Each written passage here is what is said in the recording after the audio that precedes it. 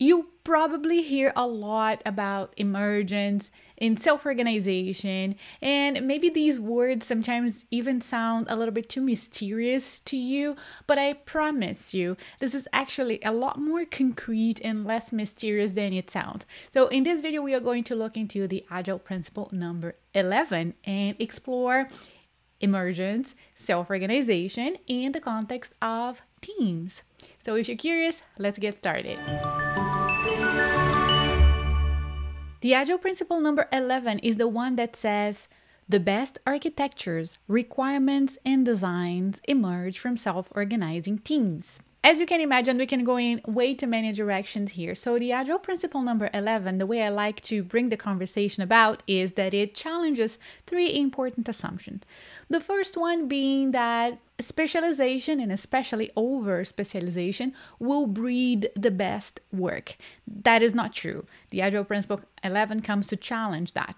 The second thing that it challenges, the second assumption that it challenges, is that imagine that someone always must control, decide, and define, and others must execute.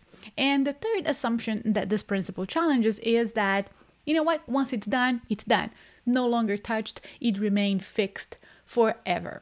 So let's take a look into each of these. Taking a look at this first one, that specialization cannot guarantee better work necessarily.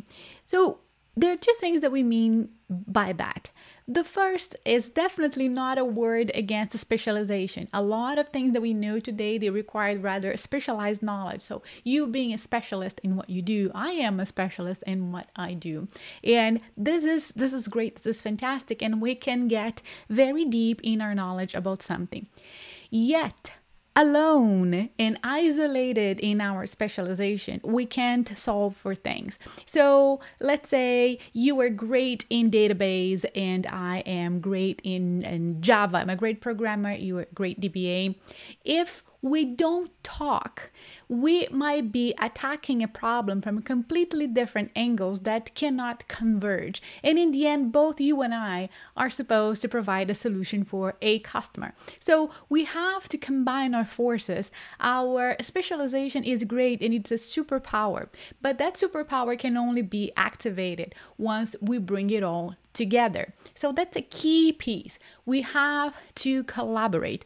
Now, collaboration is not about working all the time together, but it definitely is about aligning the pieces of our work so that even we have enough time that is independent and productive, that we can be on our corner, but that in the end, the overall solution makes sense. And we're building on top of each other instead of clashing and conflicting. So the other side of it, which is kind of like really linked, is that it's no longer just a desirable trait, but it's a necessity. It's an important skill to have, is the ability to communicate and to work together. Mostly because a lot of the problems that we will face today, they are very complex. They require multiple perspectives. So it's very likely that you will have one piece of the puzzle and I will have another. And alone, we actually won't be able to solve the problem by ourselves. Be that a product that we are creating, an incident in production, anything really. And that even then makes the case and makes us think about like what happened. We start, if we really rely on one single point of failure, one single person that can alone do something. It definitely is a principle that makes you question the resiliency of your team and their ability to deliver solutions. So as you can see, teams are formed, and the whole point of their strength is that they will own and support the solution together, which kind of then brings us to the second point of, the second assumption that we are challenging with the Agile Principle number 11. And the second point then is that it's all about empowering the teams and not about someone controlling versus someone executing. That means that we are past the approach where we are handing off work as if there was a specific breaking point. And for example, I stop and I do my analysis, and then you take it and you do your development, and eventually you stop and you hand that over. So these might be necessary steps in our thinking process for delivering a product. But that doesn't mean that there is a person that is only allowed to think and create a specification, and people who are only allowed to do the coding. Because in fact, the skills that you have, the skills that I have, they are needed throughout the whole production of whatever it is that we deliver. So there is an implication here that great work will come from a certain level of autonomy and understanding of the problem. Just think about it. If you are the sole person responsible for the outcome of something, and you're going to be praised or the opposite by the results, what do you think is going to happen? You yourself will try to control the outcome, right? And then you're going to tell people, do it exactly this way, the way I said. Of course, because it's you who are facing the challenges of the outcome. But when it is the team, can you imagine the accountability of 10 people versus 1?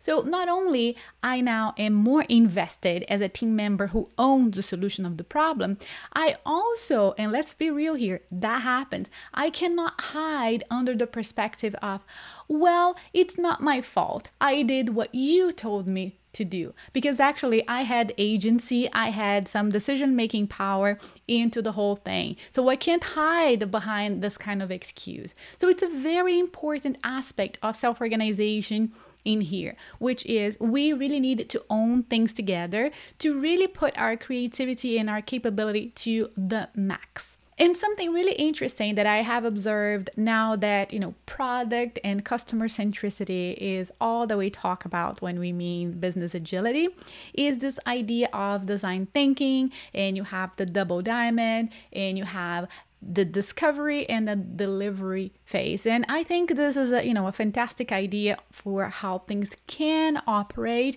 but I challenge you to really look deeper and see if that is not yet again in your organization and your teams another excuse to create a silo and really separate those who think and conceptualize from those who actually execute and have to support the product. It can be a very misleading approach, and it can be done wrong and not really yield successful results to how you organize your team and your business. So if you're interested, just take a look at the blog post in which I talk about it a little bit more. The link is in the description down below. The third assumption that surprisingly still today this principle comes in challenge is that the development of a product, ideally software, but not only, a product development, it's not a once and done thing for the most part. It is an element that the architecture and the design of a product will evolve over time. And while it's possible that if you have, let's say, a physical product, once it's out of the door, that product, that batch is done, right? You can't really modify it. Up until the point that the product, it's not the hands of the customer, you can still provide modifications and adaptations, and that is a good thing. Given the feedback that you receive, maybe the next batch that you're going to do of your product is going to be slightly different, etc. and etc. And in particular, if this is software, at any given point in time, you may find an issue. At any given point in time, you used to have 1,000 users. Now you are so successful and you have 1 million, and you have to go back and change a lot in the infrastructure. So that is a more technical piece, but it still comes from the same place that a software that cannot change its architecture and its design in its own product on a daily basis, it's not able to be a valuable software, because the reality is that software is malleable, or should be. That's why you have software and hardware, soft versus hard. And in the case of software, you really will gain from having that ability, that resiliency of constantly adapting your product. So the architecture constantly needs to be changed. The UI of your product will probably suffer alterations. So if it's always in the hands of completely separate specialists, can you imagine how painful that is if we are not constantly collaborating? So you can see how it all ties into the other Agile principles when you see if you want to constantly and frequently deliver value, you need to be able to provide adaptations. If you want, to to enable, to accept change even late in the development process, you need to have that flexibility built in. And it's going to be a flexibility in your process of developing your product, but also in the infrastructure, in the technology, in the code, if that is software. So a product that is able to take in change easily is a product that is much easier to maintain, is a product that very likely has a ton more of quality, that is robust, and is definitely something that shows that the team has excellent technical skills. So if we are to sum up really what this principle is bringing about, is that Agile is about empowering teams to make decisions about their work and encouraging collective accountability and responsibility in a project or in a product. So as a manager or a team coach or an Agile coach, you will definitely be supporting your teams and asking the questions that really make people think about how are we setting us up for success when the product evolves? How are we guaranteeing some level of flexibility in evolution and adaptation in how we make our product and inside our product?